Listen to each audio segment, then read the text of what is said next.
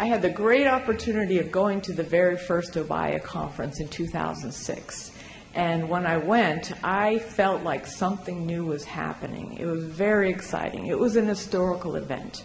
And the last time that had happened was 1984, when I was at the University of Georgia, at the Institute of Ecology. We had the very first meeting of the International Association of Landscape Ecology. And that was the first time I realized there were other people like me who were interested in very broad scales, but still interested in ecology. There was a discipline that gave me a formalization of what I was interested in. Well, the same thing happened in 2006 at the University of Salzburg. Then the next 2 years we had the meeting in Calgary, and at that meeting I think it was there was more interest in defining terms and determining the concepts and the theory and trying to work out the fundamental basis for this subdiscipline. 2010 in Ghent, Belgium, there was a higher level of maturity and more confidence in the subdiscipline in GEOBIA.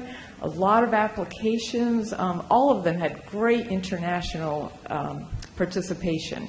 But it was just another level, I think, of use of GEOBIA. And then 2012, I'm just amazed that we're at the point where we're doing change analysis because we have multiple databases created from the multitemporal imagery and the multitemporal databases we're creating with GEOBIA.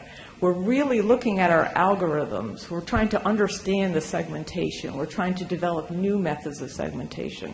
We're looking at the accuracy of the databases that we create. We are making these processes available over the web.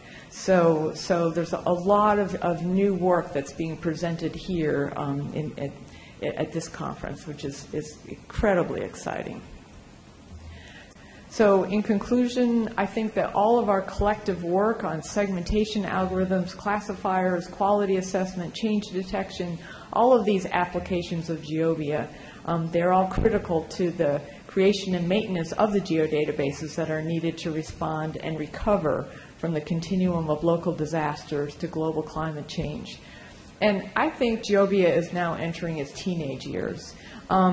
Approaching maturity, but maybe having some fits of rebellion, maybe questioning authority, challenging some traditions, but in the end I think we will create a new and very unique identity. Thank you very much.